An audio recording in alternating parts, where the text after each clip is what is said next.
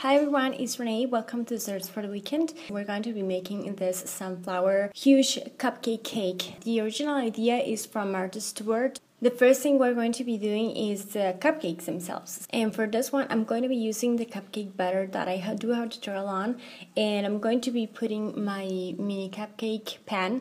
And then I'm going to be using my mini cupcake wrappers. Now, to have an even amount of my batter in each and one of my cupcakes, I'm going to be using my candy funnel that I bought on Michael's. It's from Wilton, but you can use a spoon. This is easier for me and it's less messy. And I'm just going to fill half my cupcake wrappers. Then I'm going to be baking them for no longer than 10 minutes. Each oven is different. I would suggest to keep an eye on it. And then you're going to let your mini cupcakes cool. And while my cupcakes are getting cooled and ready for me to use them, I'm just going to be working on my frosting, which is going to be pretty much heavy cream. I use half a cup or maybe 3/4 of a cup for this amount of cupcakes. Then I divided the total of my frosting into 4 different bowls. And you're going to be working with lighter jello, then a darker jello, then an orange, and then a tiny bit for the black. Once my cupcakes were cooled and I had my frosting colored, I'm going to go and take my spatula, and for the lighter jello, for the darker jello, and for the orange, I'm going to just go ahead and frost that.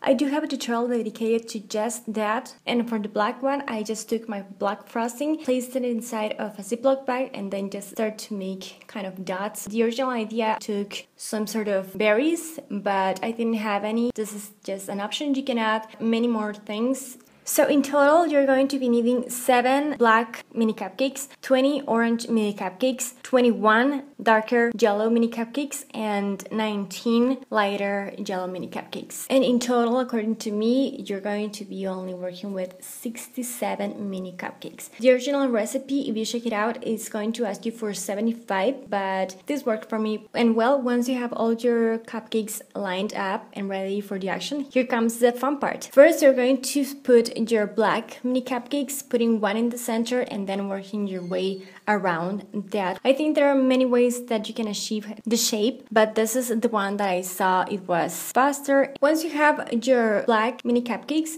you're going to line up around those 11 orange mini cupcakes. That's going to be like the line number 1. Here is where it kind of starts getting tricky, but I'm going to slow it down for you. You're just going to place 1 darker yellow, followed by 1 orange, another darker yellow, another orange, 2 darker yellows, 1 orange, then 2 darker yellows, another orange, 2 darker yellows, another orange, 2 darker yellows, followed by 1 orange, and then just adding 1 darker yellow again. And that is going to be line number 2. Now in the middle of that darker yellow and that orange, you're going to place an orange, a lighter yellow, 2 darker yellow, followed by 1 lighter yellow, an orange, a lighter yellow, 4 lighter yellows, an orange, 2 darker yellows, followed by 3 lighter yellows, 2 darker yellows, followed by 3 lighter yellows, and then 1 darker yellow. For the next row, which is the 4th one, we're just going to add 1 lighter yellow right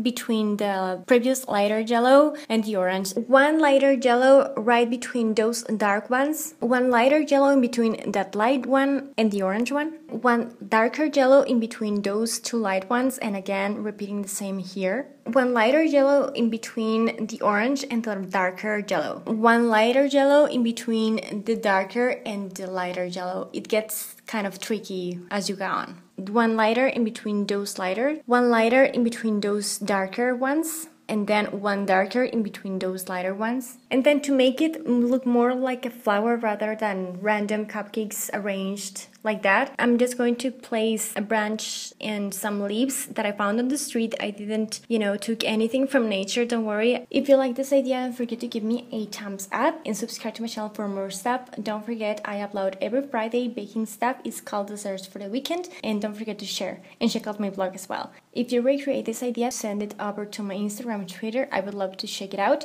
I think this idea would be awesome in one summer party in one of those tables full of treats. This could be there. So talk to you in my next video. Thank you so much for watching and take care.